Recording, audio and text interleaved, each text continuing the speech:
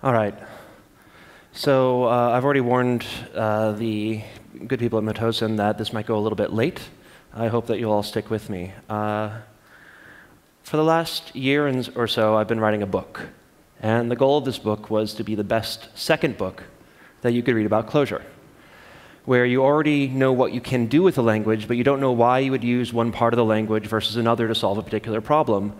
And this was trying to address a recurring issue I had noticed where when I was trying to mentor someone who was new to Clojure, they would get very caught up in the question of whether or not they were doing something the right way, sometimes to the exclusion of getting anything done at all. And so I thought providing a bit of a framework, providing some sane defaults, would help them sort of get out of their own way. And so the first chapter that I wrote was about names. And for all that we pay a lot of lip service to names being one of the two hard problems in software, we don't really spend a lot of time confronting them head on. I think in my 4-year program, we spent a bit of a class one day talking about names, right? And the effect of this is that when we're debating how good a name is, it ends up being this sort of argument from authority, right? I've been programming for X number of years, and I know a good name when I see one. And this is not a good framework for having these sorts of conversations, not least because if both people have had the same number of years of experience, that doesn't really lead to any sort of conclusion, right? So I had to look elsewhere, but luckily the analytic school of philosophy has been talking about names in excruciating detail for a little over a century. So I was able to just kind of pick and choose the pieces that were relevant to the sorts of names that we create in software and sort of present them in a Clojure-oriented context.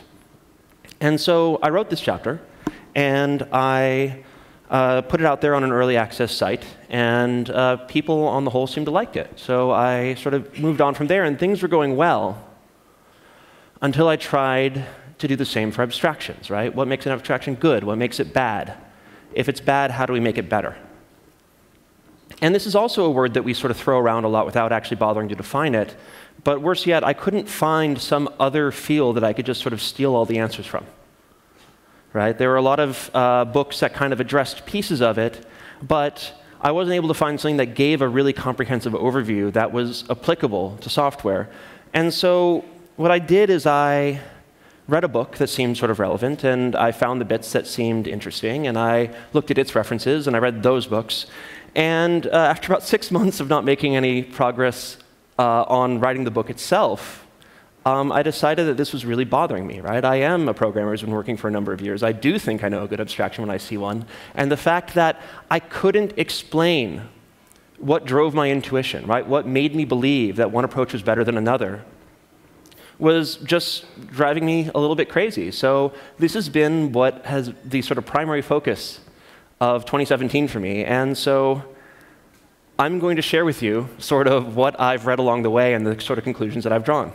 The first sort of thing that I want to assert is that we use the word abstraction to mean two fairly distinct concepts. And I think that this is demonstrated by two ideas that are very much at the heart of Lisp, which are church numerals and concells.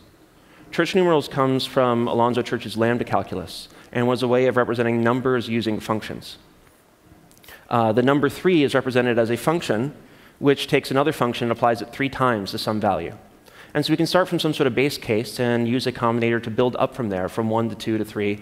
And using this, we can create sort of a simple arithmetic. Concells are used typically to create linked lists, right? We start from a base case of nil, which is an empty collection. And we can take a cell and we can populate it with a value and point it to the nil and create a collection of 1. And then we can prepend another cell onto that and thereby sort of grow out our collection. And so these have a very strong structural similarity, right? They are similar in that respect, but they differ in terms of how we judge them and how that judgment has changed over time. The church numeral has been sort of a constant, right? It's been this sort of helpful way of constructing proofs. It was useful for this purpose in the 1920s when it was introduced. It's useful today. It'll likely be useful in 100 years, right? The landscape of mathematics doesn't change that quickly. However, it is a deeply impractical way to represent numbers, right? We would never dream of using this to represent a number on a computer. The console, on the other hand, is actually very practical, right? It's something that was sort of the foundation of Lisp for several decades. But it has sort of fallen into disfavor because the environment around it has changed, right? The hardware has changed, the problems we're trying to solve have changed. And notably, the cost of following each of these links has grown because computers have gotten faster at a greater rate than the memory latency has decreased. And so in Clojure, we don't really use consoles for much of anything, right? We much prefer these sort of 32 wide blocks because that fits the underlying hardware much more closely. So the difference between these things is not what they are, but how we judge them. One of them is timeless, right? It is judged against a standard which does not change. But the other one is judged against a very rapidly changing sort of standard. And so when we look at the one definition of abstraction that is constantly referred to in the computer science literature, I want you to kind of keep that in mind.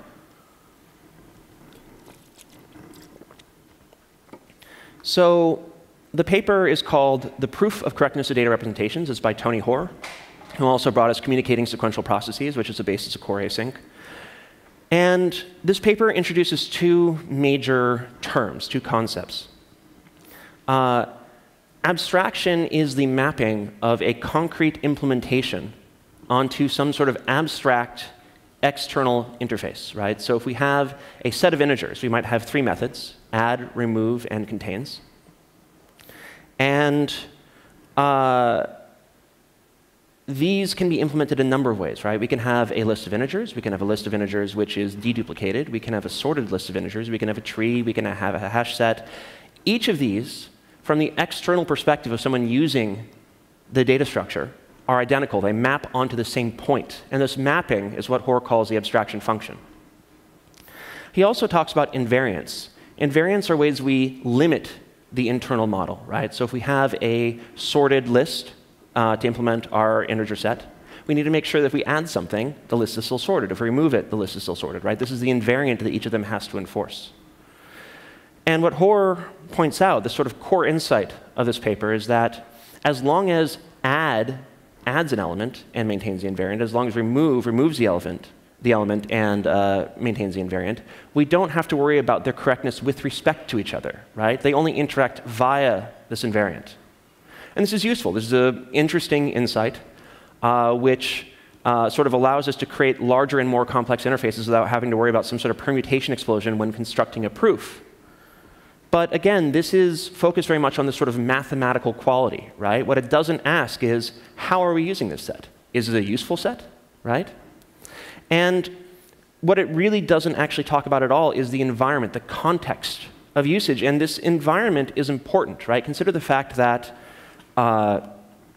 in the early 18th century, the British government offered the equivalent of about $3 million to anyone who could create a clock that could keep accurate time on a ship, right? And this wasn't because they couldn't build clocks that kept accurate time, right? They had clocks on their mantelpiece, they kept time. But if you put it on a ship, all of a sudden, things start to go awry, right? The ship rocks back and forth, the temperature and barometric pressure vary wildly, and gravity is half a percent stronger at the pole than it is at the equator. And so all these things sort of conspire to make this clock that told perfectly good time in this one environment unable to do so in another. And so these three clocks here represent the life's work of one man, John Harrison, who spent 40 years building these three prototypes before he could claim the prize. And so the issue here is not whether or not the clocks were well made, right? The issue was that they worked in a particular context. They assumed certain things that they could not control about the context in which they would be used. And so when we talk about abstractions, we cannot just talk about the invariants, the things that we can sort of control about our implementation. We have to talk about the assumptions we make about our environment. And so when we define an abstraction, specifically a software abstraction, we have to have three parts. We have to have the model, which is the thing that we implement. We have to have the interface, which is a means of interacting with that model. And we need to have the environment, which is everything else, right? It's the physical world, it's the users, it's the other pieces of software. And because the model is sort of empty when it's created, right? And because all the data in the model comes from the environment, the model reflects its environment.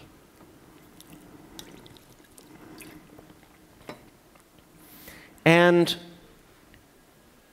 when we think about models that sort of reflect the real world, our mind generally turns to physics, right? Because that is sort of the stated goal of physics. Physics creates a model which describes and predicts what will happen in the world.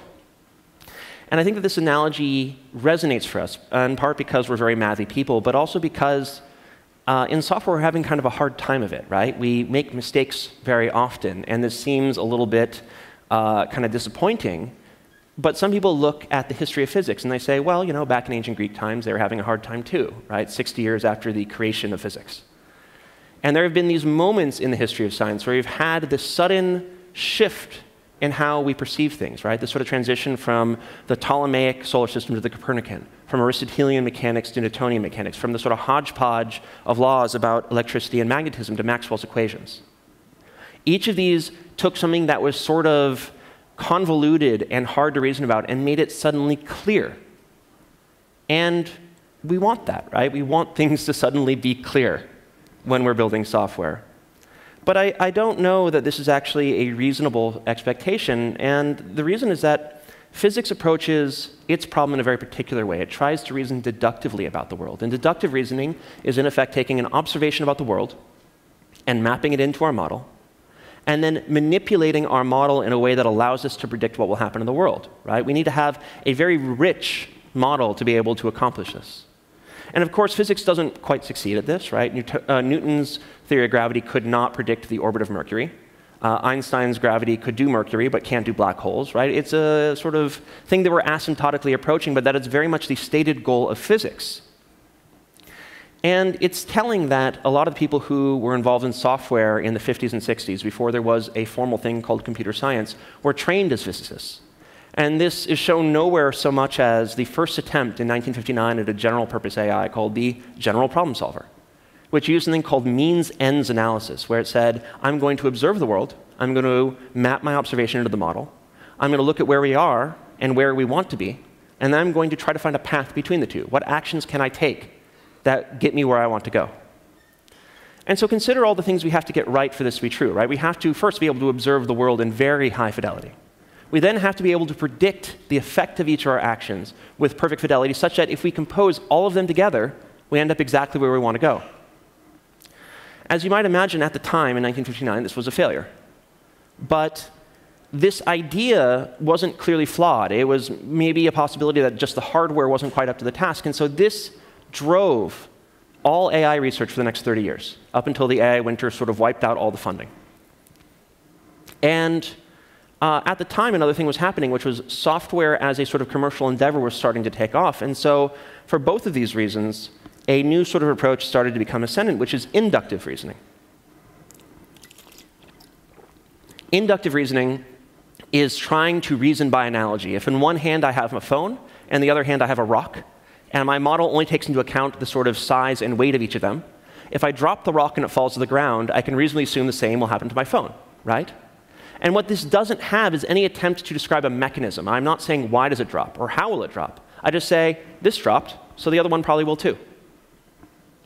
And for this reason, our model can be much simpler, and a really great example of this is the tick. Ticks only sense two things: heat and butyric acid, which is in sweat. And anytime it senses heat and sweat in sufficient quantities, it jumps and tries to latch onto something. Now, obviously, this will not give it a predictable outcome, right? There are many different situations which are equally sort of hot and sweaty that will result in very different outcomes. And so the point is not that the tick is able to latch on every time. The point is that the tick is able to latch on often enough. And when it fails, it's able to try again. We say that the tick satisfices in terms of its model, right? And this is a term that comes from the vocabulary of design theory, specifically this book here, The Sciences of the Artificial. And the author, Herbert Simon, was a very smart guy who oddly was also one of the principal investigators in the general problem solver. And so in this book, which is very worthwhile to read, there are these sorts of dual threads. There is this sort of thread of pragmatism that led him to coin a word like satisfice, but also this very strong, almost sort of theological belief that if we just apply enough logic, we'll finally win. And that hasn't really turned out to be true, right? And so when you read this, you have to sort of disentangle these two parts. And really, this is true of a lot of the literature from the 50s and 60s. And I want to be clear that when I talk about making deductive models, I don't mean that it's hard. It's actually very easy. If you reduce everything down to arithmetic or first-order logic, it's deductive, right? But you know, there's a famous saying by Brooks from the Mythical Man Month that 9 women can't make a baby in 1 month. This is a refutation of a model which is simple, and deductive and extremely wrong, right? And so the fact that we're able to reduce something down to something that allows us to make a prediction doesn't mean that our prediction is good or useful. And so when we're creating a model, the goal is not to create something which is irrefutable, right? Which is perfect. We're trying to make something which is good enough, often enough. And the really key insight here is that when we look at the tick is able to navigate a complex environment not because it has a complex model, but because it is continually observing and reacting to its environment, right? It is not trying to plan out all of its actions 10 steps in advance. And for this reason, the simple model in a complex environment can exhibit complex behavior. So again, returning to our definition, which is the model and interface and environment. Our invariant is a way of constraining what our model can represent. So let's say that we have a field in our app which asks for an email, right? And this gets sent over the wire, and our email is just a string. So it could be anything. It could be an empty string. It could be a bunch of random characters. It could be the entire works of Shakespeare. And obviously, this is not useful. We want this to be something that at least resembles an email. So we apply a regular expression, right, which shrinks this sort of larger number of infinite values to a smaller number of infinite values, but it's still not what we actually want. What we want is a valid means of communicating with the user. So we have to do one better. We have to go and send a confirmation message and have the user actually click on this to confirm that, yes, in fact, this is my email. And we've created this sort of mapping now, this one-to-one relationship between the string that is in our model and this sort of truth that is in the outside world. And this is great, except that the world keeps on moving, right? They might stop using the email address. They might lose their password. The server might crash. They might get hacked. And in each of these cases, no one is going to tell us that this happened, right? We cannot compel the environment to let us know when something changes.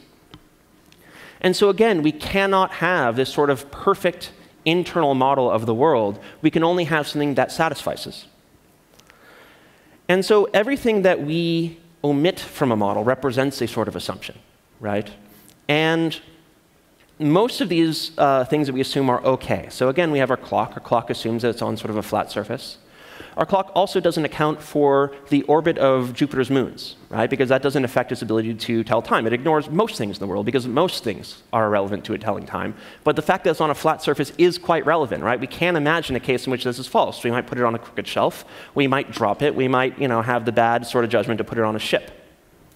And so in this case, what we can do is we can either make sure that we don't ever put it on a sort of flat surface, or we can wrap it in an abstraction which has a complementary invariant. On the one hand, we have a clock, which assumes the entire world is flat. On the other hand, we might have a gyroscopic platform that always provides a flat surface. If we put the clock on the gyroscopic platform, everything's happy, right? We have a clock that is able to be sort of naive and simple, and we have this other thing which is sort of providing the proper environment for it. But this isn't always possible, right? Or if it is possible, it's not desirable. Consider that the C family of languages assumes that everyone is able to free memory once they're finished using it, right? And this is not proved to be an accurate assumption about programmers. And we have an abstraction we can wrap around the language. It's called garbage collection, right? This enforces this invariant for us. But this also adds sort of performance overhead and runtime sort of complexity. And so in C++, they've decided that this is not how they want to approach the problem. What they do instead is they have what they call the RAII, or Resource Allocation is Initialization convention.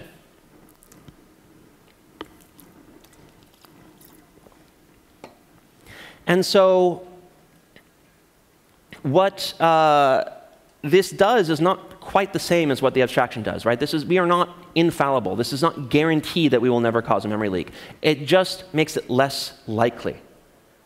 But this is useful, right? It's not always something that we have time to do. We cannot always go and sort of enforce the assumptions that an abstraction sort of forces upon us. And so this is something that allows us to use something which is flawed, and all abstractions are.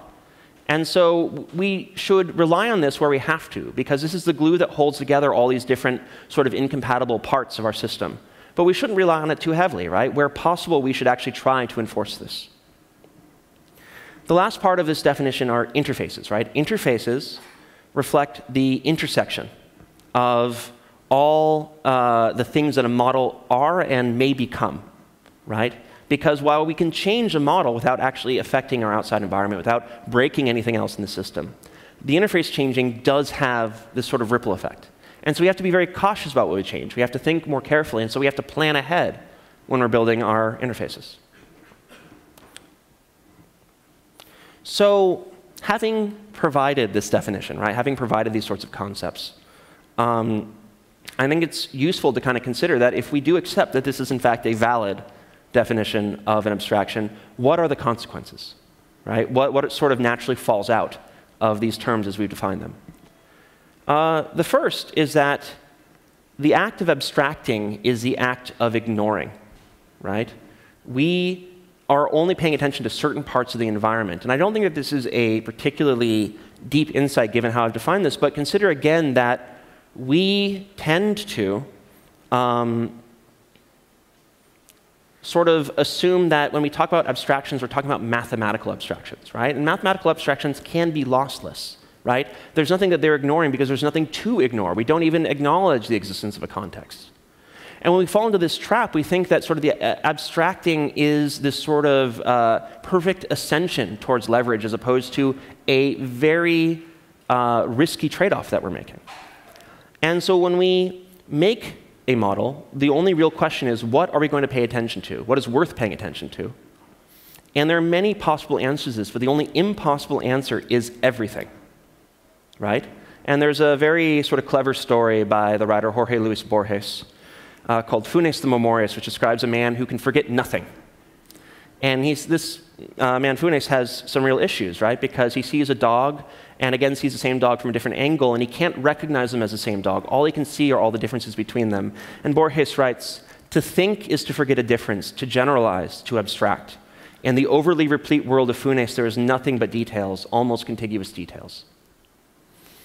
And so I don't think that any of you are going to run out and try to represent the entire world in your software, but it's useful to remember that this is something that we are doing very consciously. We are ignoring parts of the world because that gives us the ability to reason about it. And so I said that models reflect their environment, right? Because models are populated by their environment. But the things that the model reflects reflect our understanding, our beliefs about what's important. And so we can, if we sort of choose, distort the world into something which is barely recognizable. And so when we judge an abstraction, when we say, is this abstraction useful, the way that we judge it is to say, are its assumptions sound, given the context that we're using it in and the context that we expect to be using it in the future. And this is actually the fundamental question that underlies most of the debates we have when we say, is this a good piece of software? Is this a useful piece of software, right? We're not arguing about the software. We're arguing about the software's context, right? Almost every single conversation about the merits of a piece of software would be made more productive if up front everyone defined what they believe the context to be and what they expect it to become. If we say that a piece of software is over-engineered, what we mean is it makes too few assumptions, right? It could have had the same effect with less effort. And of course, that is not really a property of the software. That is a property of how we expect that software to be used. And so we should really sort of be mindful of this, especially if we feel tempted to wade into some sort of argument about some new open source framework on the internet. So to know an abstraction assumptions, we have to know its model. We have to know, at least in part, how it works under the covers, because the assumptions in the model are duals of each other, right? What one omits, the other defines. And this means that when someone comes to us and says, this existing piece of software that we use, we all know that it's bad. We all know what its flaws are. I think we should use this new thing. Look at its README. It does so much, right? We can't compare these two things because we're not comparing like to like. What we're comparing is all of the flaws we understand through the innards of the software with what we understand from the exterior of the new piece of software.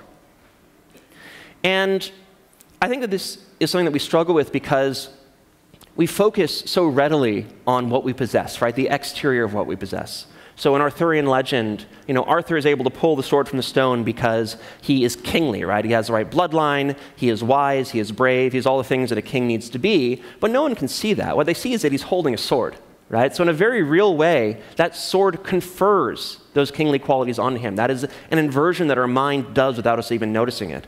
And there's actually an entire book that explores this by Jean Baudrillard called Simulacra and Simulation, And it's a very interesting book, but I think a more immediate example of this is our current and ongoing fascination with machine learning techniques, specifically deep neural networks.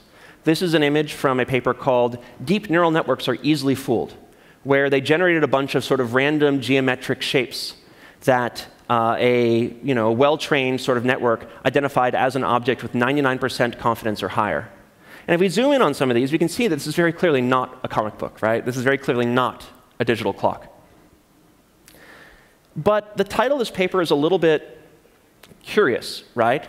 The fact that we're saying that the neural network is easily fooled implies that we assume that the neural network is flawed in the ways that we are flawed, right? Of course, this is an unknowable, opaque model to us. It's just a bunch of sort of weights. We cannot know what sort of assumptions this neural network is making, but we look at it, and we look at it doing a thing that is sort of human, and so we assume that it's fallible in the way that humans are fallible, right? And so it's so easy for us to project what we would do onto a thing without actually understanding at all how it works under the covers. And so this is just something that we need to be sort of continuously mindful of. If we have a model and we've determined that it ignores too much, right, it makes an unsound assumption, we have three options. We can make the model larger, right? We can represent the thing that we ignored. We can replace our model with something else entirely. Or we can just simply say that this was never a thing that we meant to solve in the first place. In sort of the Bay Area startup, this is called firing your customer, where someone comes to you and says, I really needed to do X, and we say, that's too bad. And that's not an altogether invalid thing to do, right? We can't anticipate all the ways that someone wants to use it. They might come to us with some sort of intended use case that's completely out of the blue and not something that we really want to think about. But all of these have sort of their drawbacks, right?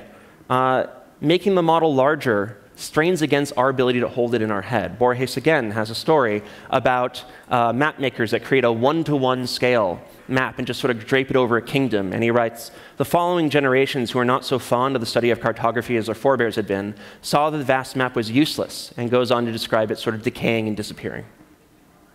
And of course, we don't need to create an infinitely sized model for it to be too large for us to understand, right? It doesn't take much. We are actually pretty limited. And so if it starts to get too large, we need to think about sort of throwing it away and trying to find a new perspective, something that allows it to be a smaller model. But of course, starting over is expensive, right? This is demonstrated by the fact that when we have some sort of new little script to write, we don't go and start by reinventing the silicon and then making our own operating system, then making our own programming language, and then finally writing the script, right? We might occasionally make some sort of like little ASIC, some sort of very hard-coded solution to a small and fixed problem. But this is like once in a million, right? We deal with the weird legacy stuff that doesn't help us because it's far easier than the alternative. Lastly, if we refuse to solve a user's problem, they have three choices. They can discard our abstraction and look at something else. They can wrap our abstraction in something that satisfies our unrealistic expectations. Or they can create conventions that allow them to conform to our unrealistic expectations. And these are all, again, valid. But we should remember that if, for some reason, they're unable to discard the abstraction, our abstraction becomes coercive. It forces them to conform to these sorts of assumptions that we've made. And this book, Seeing Like a State, describes dozens of examples of these, where a government, which is a really regular sort of source of non-optional abstractions, makes some sort of unrealistic expectation, and people are forced to shape their lives around it. In Napoleonic France, in rural villages, there was a very nuanced and sort of flexible form of ownership, where people would reapportion who owned which parts of land based on people's need as it changed from year to year. And this was a very robust and effective form of ownership, but it was very difficult to tax. And so when Napoleon came into power, he sent out the tax collectors who brought some surveyors with them, and they drew up maps. And the tax collectors said, this is what you own. We'll be back in a year to tax you on it. And the effect of this was dramatic, because now the act of sharing some other part of your land was sort of doubly expensive. And so people began to live their lives according to the maps. And within a generation, people forgot that there was ever a different system. And not everything that you build is going to be non-optional, right? But it doesn't actually take much, right? In enterprise software, the person who uses your software is not the person who gets to reject the software. They're not the person who buys it. And so in small ways, what you ignore can disappear, right? You can just make it as if it was never there in the first place. And we can't, I think, as an industry, afford to sort of ignore this. The last thing is that what makes software hard, right, is that the environment is constantly changing. There's a sort of ongoing pattern where someone will say, well, you know, bridges don't fall down, and software does fall down, so why can't we, you know, build software out of bridges? And the answer is we're solving a much more complicated problem, right? The foundations of the bridge do not shift by 10 meters on a daily basis. People do not come to us and ask to insert a car wash when the bridge is half complete. And people do this with software because that's okay, because software is a fundamentally more malleable medium. But what this means is that these analogies that we draw, these sort of, you know, naive leading questions that we ask about why software engineering and civil engineering can't be more similar are wrong-minded, right? They're sort of pointless. And so the fundamental challenge with software is the question of how do we deal with change? And so, again, our environment consists of three things, right? There's the entire world. And then in closer proximity, there are the users and the problems they're trying to solve. And in even closer proximity, there are the other pieces of software that we have written that interact with a given abstraction. Because, of course, any two abstractions are part of each other's environment. Changes to one can break the assumptions of the other. And so we can't really control the physical world. And we rarely can control our users. And so the only real degree of control that we have is how do we make one piece of software we've written not break another when we change something in our code base. And so for the remainder of the talk, I'm just going to, you know, try to cover systems of abstractions, right? How do we build these things so that they play nicely with each other? And there are really only two ways that we can do this, right? There's a principled approach, wherein we try to make everything very predictably structured, right? So that if we make a change, we know exactly what it will and will not affect. There's also an adaptable solution, which is not attempting to create an overall structure, but just trying to have everything be very sparsely connected, such that if we make a change, we don't have to reason about the entire system. We can reason locally, right? Changes don't propagate very far. And these two approaches are sort of mirrored in a really excellent book called Notes on the Synthesis of Form, which is by a man named Christopher Alexander, who also wrote a book called A Pattern Language, which is about sort of patterns for designing homes, which was adapted by the design pattern people who wrote the book, who actually kind of completely misunderstand the point. But the two sort of cultures that he talks about when it comes to building homes and other buildings are self-conscious and unself-conscious cultures. Self-conscious cultures have a role called architect, who is a person who is expert in the design and construction of buildings. Unself-conscious cultures have just a sort of do-it-yourself kind of attitude, right? Everyone builds their own home, and there are not many other structures that they create. So self-conscious cultures are able to create skyscrapers, right? They are able to use their expertise in the design of buildings, in the use of materials, to create something which is enormous.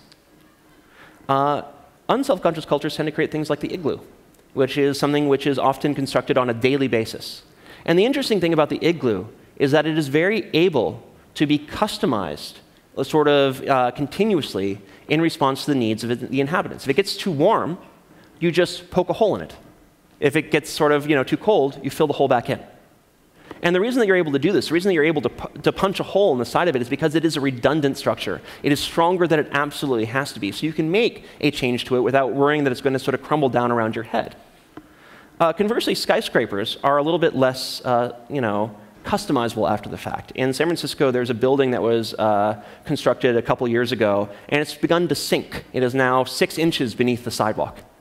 And what we're not able to do at this point is start to pull out I-beams and make it lighter, right? The only thing we can do is try to build around it, to wrap it in other abstractions. And barring that, they're going to have to tear it down. So principled systems are hierarchies, right? They have this sort of centralizing design principle at the root. And these principles are sort of delegated out to different parts.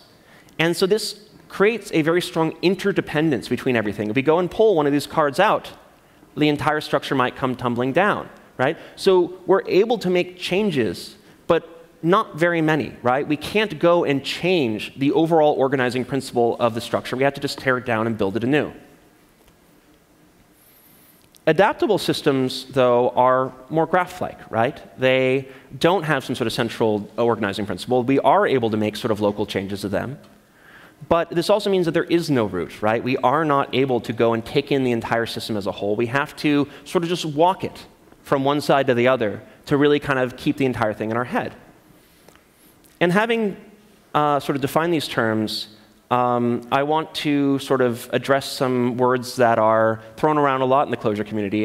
Just a quick show of hands. Who here has seen Rich Hickey's Simple Made Easy talk? Great. So we all know this, right? Simple and complex in the archaic English senses of the word talk about pieces of string, right? String which is not intertwined is simple. String which is intertwined is complex, right? And when we apply this to software, it means that if we had two pieces of string that are side by side, we can pull on one without affecting the other, and if they're tied together, we can't. And so this, so far makes sense, but we have to acknowledge that if this is simple, right? We haven't done anything other than just increase the cardinality. We can increase this cardinality to enormous proportions without decreasing the simplicity, because what makes it simple is the ability for us to go and independently change different pieces of it. And if we are, in fact, able to do this, this is simple, and in fact is the inevitable outcome of this simplicity, right? Because we have created no constraints. We have created no coupling between these different pieces, and so this can be a problem, right? Because we are able to go and change anything without sort of having sort of far-reaching effects means that we can have 8 different solutions for logging or for loading a configuration file in 8 different parts of our code base. And this is not really desirable, right? We want to have variation in our code where that variation helps us solve a particular problem, not where it sort of tickles the aesthetic sensibility of one programmer versus another, because this sort of balkanization of the code base means it's very hard for people to collaborate. It's very hard for people to build atop what someone else has created. And this is not unique to Clojure. I think that this is sort of a property which has really affected every Lisp community. And this is in part because of the language itself, right? It encourages us to create these syntactic customizations that sort of map very cleanly, very directly onto the needs of our particular problem. I think it's also because of the sort of people that join, right? We are people who want to create something that really sort of satisfies our own sense of how the problem should be solved. But this creates this sort of very broad but shallow pool of stuff that we can use, right? Because if 10 people have solved the same problem in a way that really, satisfies their own aesthetic sensibility, an 11th person is going to come along, find all of them to be crap, and build their own. And I want to be clear, I'm as guilty of this as anyone else in the Clojure community. I'm not trying to say that this is not something that exists and probably will continue to exist despite me having pointed it out, but I do think that if we want Clojure to succeed, we should probably acknowledge this and see what we can do to kind of at least counterbalance it, right? What sort of structures, what sort of conversations we can set in motion to allow us to build upwards rather than out. So again, principled code is a skyscraper, right? It is principled. We can kind of take in its overall sort of dimensions at a glance. But it is fragile because it makes assumptions, and those assumptions are baked into every part of it. And so if the world changes around it too much, we have to throw it away. Adaptable code is sort of the converse, right? It is flexible. We can make changes to it. But there is no way that we can take in this sort of simplified synoptic kind of view of it. We have to just hold the entire thing in our head. And there's no real way for us to combine this, right? Because if we weaken the fact that there is an overall structure to the principled code, then it's no longer something that we can sort of understand at a high level. And if we couple the adaptable system too tightly, changes propagate too far, right? We can no longer reason locally. And so there's no way for us to average them together and get the benefits of both, but I think that we can layer them, right? Place one within the other. And so there are 2 ways we can try to go about this, right? We can put adaptable components inside a larger principled framework, and a good example of this is the mitochondrion. The mitochondrion is the powerhouse of the cell, right? It performs cellular respiration. It produces ATP, which is what we use for pretty much everything that we do. The mitochondrion, it's believed, a few billion years back was an independent organism until it was absorbed by the eukaryotic cell and sort of turned into a very important part of the overall system. And of course, the eukaryotic cell has not changed very much over the years. It is a very static environment. And so the mitochondrion responded to this by producing far more energy than it actually needs and becoming incapable of existing outside of this cell environment, right? Having these degrees of freedom, having the ability to change, has no value in an environment which does not change. The converse, though, is more interesting. These are two butterflies, the viceroy and monarch butterfly. The monarch butterfly is inedible, so predators avoid it. The viceroy butterfly resembles the monarch, right? So we can say that the viceroy butterfly is making a fairly dangerous assumption, right? Which is that it's nearby a bunch of monarch butterflies. If the monarch butterflies were ever to disappear, it would not change its appearance to resemble some other inedible butterfly, right? It would die out. But in that sort of vacuum, right, something else would fill it, something else which is better suited to these changed circumstances, right? In an ecosystem, it is not the organisms which adapt. It is the system which adapts. And so the viceroy butterfly is a very principled organism, makes very brittle assumptions, but that's okay, because the disappearance of this one piece does not destabilize the whole system, right? It is able to sort of weather these changes. And so these are broadly referred to as complex adaptive systems, which is sort of an interdisciplinary field, which has a very, very broad definition. And I think there are some people in that field that would sort of quibble with the way that I've just explained it. But these sorts of systems, right, where you have sort of an adaptable whole and principled subcomponents, exist at every level of the world.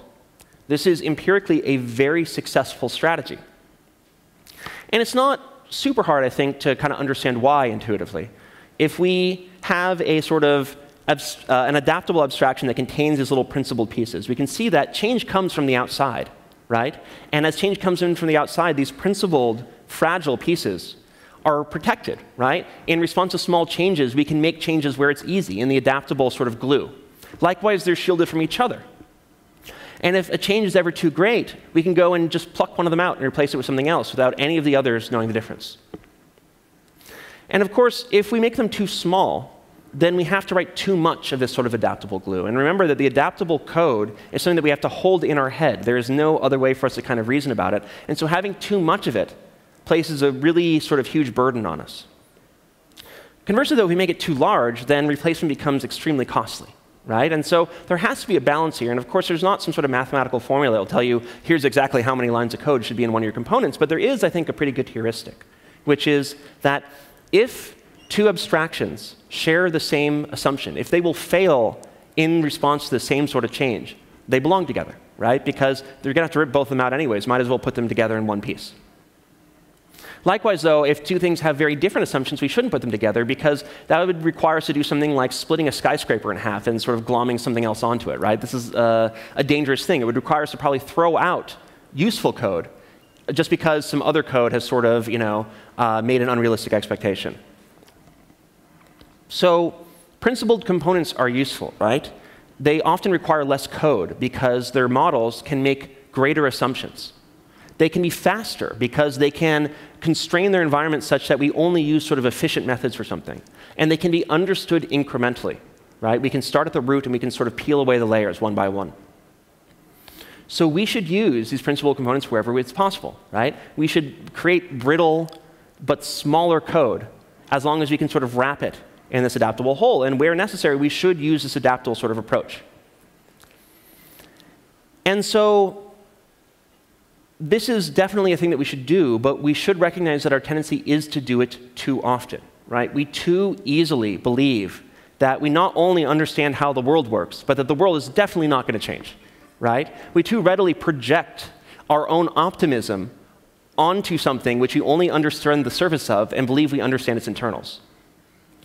And so for this reason, right, Clojure's counterbias towards having something which is simple, right, something which is adaptable, is useful, right? It saves us from our own hubris. But the point I want to make here is that simplicity is not an absolute good, right? Closure's bias towards creating these pieces that can adapt and diversify and diverge in all these sort of wacky ways is not going to lead us to some sort of overall system that allows us to have a team of a dozen engineers cooperate on it, right? It is going to create these small balkanized pieces of code that only that one guy over there seems to enjoy working with. And so I think that this is, again, something that we need to recognize, and I think something which is an impediment to Clojure being used on sort of a larger scale. And so if this was interesting to you, I really encourage you to read my book. I think that it's much more clearly articulated there than it has been on this stage. But if you do read it, right, I really encourage you to talk to me about it, right? This has been something that I've been kind of tinkering with on my own, and I don't claim that all the things that I've said here are absolutely true. This is my best understanding given what I've read. And I really would value other people's perspective, even if that perspective is to say that, you know, I'm full of it. That would be a helpful piece of feedback, frankly. So again, thank you for sitting down and listening to me. I'm happy to take any questions.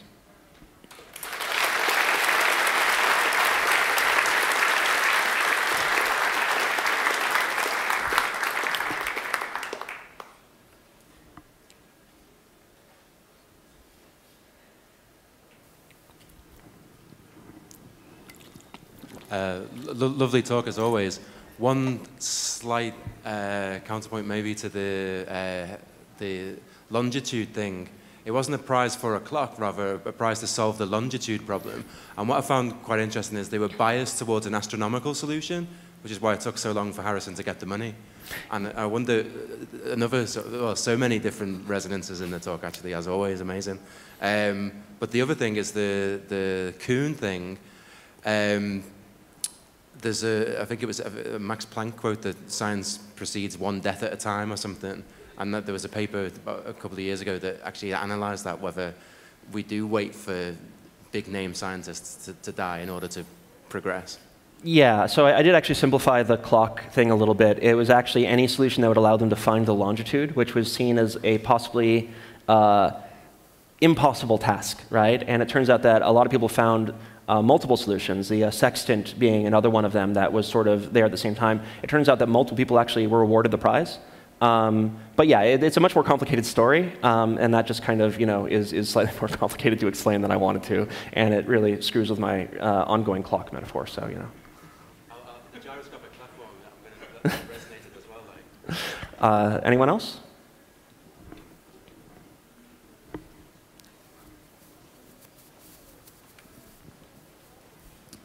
Thank you, very thought-provoking, and I'm looking forward to the book. One thing I've been thinking about and now got my attention was this, for example, in the Maxwell's equation and whatever there was the prediction is in the physical world or physical theories, that's possible. In software, it's rarely, at least nowadays, so that we can predict whether our system works correctly. Thinking about this, for example, the complex adaptive systems viewpoint, what do you think is this, would the point be with software that we should try to build it right,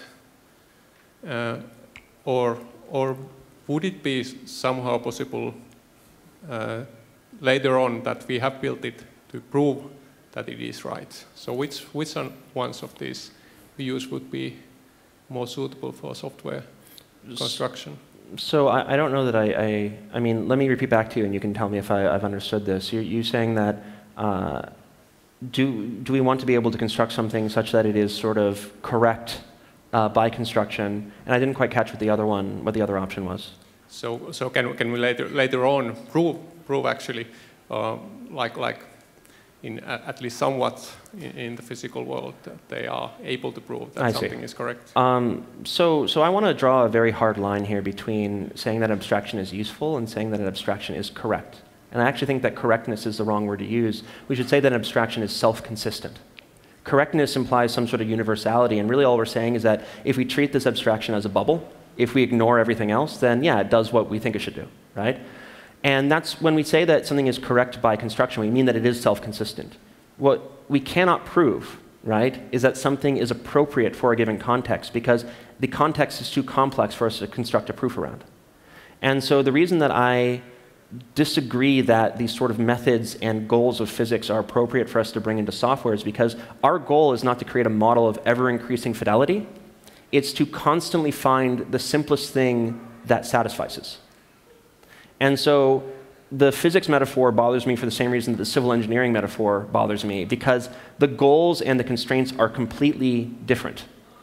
And this is not to say that making something self-consistent is easy or bad. Obviously, that is like a necessary but not sufficient quality that we want of our software. And I'm not saying that all of the proof by construction or sort of type systems and other sorts of things we've come up to sort of apply these constraints don't have value. I just don't think that they're really even the hardest part of the problem. And I think that we spend a lot of time talking about them because they feel like something that we actually have any degree of leverage over, right? We control the system. We don't control the outside world. But consider how much code we've written that has actually lasted very long, right? There are kind of two classes of this. There is code that does math stuff. And so we have like some Fortran routines from the 60s that we still kind of use because they work pretty well. We also have these crusty old mainframes that run COBOL that people have just sort of accreted so many layers around, both in terms of software and in terms of institutional practices, that it's as if the world hasn't changed, right? But the first is really limited to the case of mathematics, which again doesn't change very quickly. And the other is not, I think, an example that we want to follow. And so I think that what we should be looking for is, again, how do we go and cope with change, which is the only constant here, right? How do we continually redecide what is the minimal set of stuff we can afford to pay attention to? And if we are trying to be truly minimal, then we're going to be invalidated very, very quickly, right? Because we're trying to focus very much on this sort of narrow set of things. And so that's, to me, is what makes software hard. And I think that we don't talk about it very much, right? Because, again, we can't write papers about it that include math equations, right? Math is not a tool for making these sorts of judgments.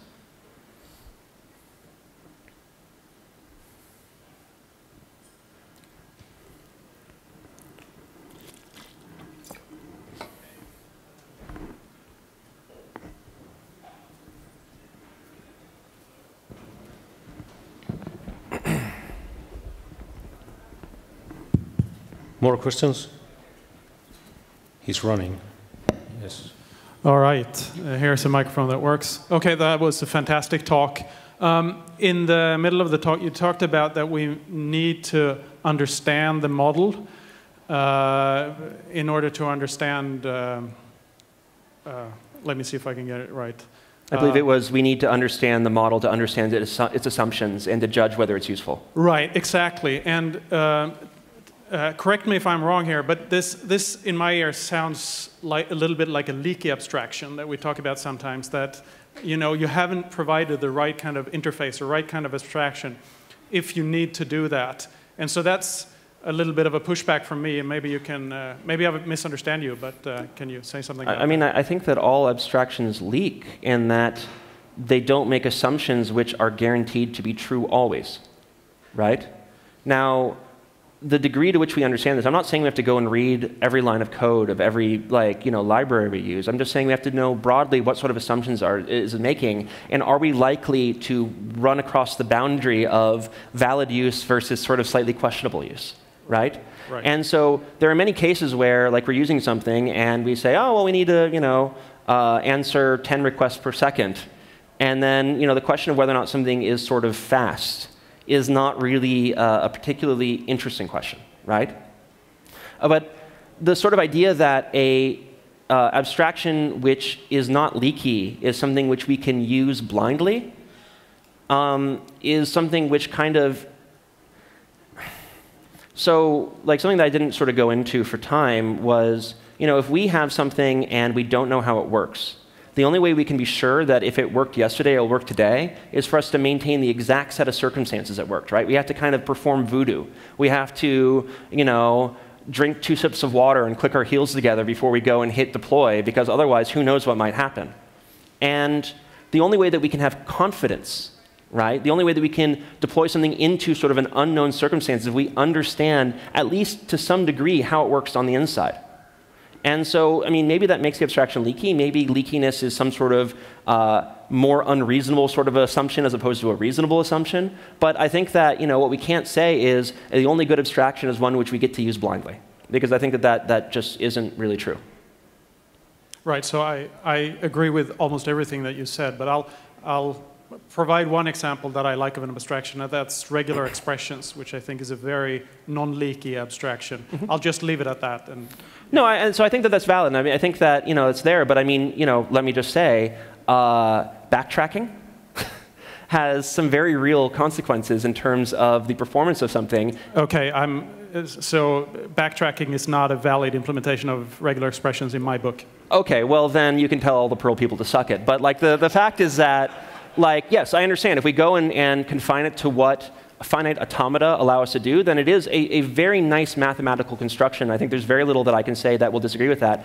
But I think that it's provable that, like, because people have added all these things that do not conform to that very narrow definition, means that that by itself is only useful for a subset of things, right? And so it doesn't allow us to accomplish as much. And so, yes, there are definitely counter examples of what I'm saying. I do not think that you could find a real-world application which is in itself a complete counterexample.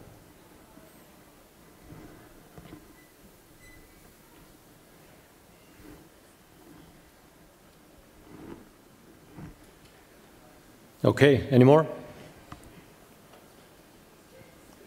Yeah, there's one. Hi, thanks for the talk. That's, I guess, a lot of to think about.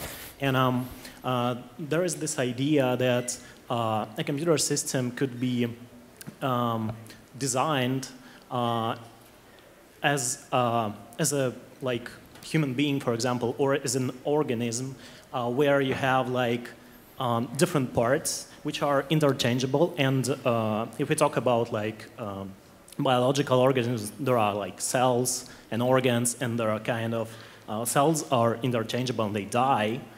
And if we think about a system as a complicated collection of those interchangeable parts, so what do you think about could it be probably a solution to the problem that we don't really understand, like what parts should be adaptable and what parts should be like more principled. Yeah, right. So if we have like a couple of interfaces that are actually like solid and kind of fixed in place, and everything else is just changing all the time. Sorry, so what was the question? So you mentioned that there is like no, this is hard to figure out like where to draw the line between both approaches. So maybe, and I've seen that this approach is becoming more and more popular in software community. Then maybe it's the way to design our systems. So do you think this might be useful to kind of design our systems after those things? I think so. I mean, it's not like we can, say, here's how the liver works, and here's how it interacts with the kidney. Let's go and design our microservices to mimic that, and exactly, right? I mean, it's going to be by metaphor, and probably a pretty loose one at that. But microservices are an example, I think, of exactly this sort of system, right? Where you have these individual pieces that are very sort of principled and do one thing well, and have this sort of much more flexible kind of communication topology that connects them, right? As for where you draw the lines between them, I mean, the sort of very rough guideline I gave is, make things principled where possible. And, your judgment of that is, as good as mine, I think. This is not a complete formula for building good systems, unfortunately. I don't have that, and probably won't. But I do think that, like I said, there's some interesting stuff going on in microservices. There are a lot of people who are thinking pretty hard about that. I think that the overall approach maps pretty well into what I described here, and so they may be coming up with some interesting sort of heuristics there. I don't know.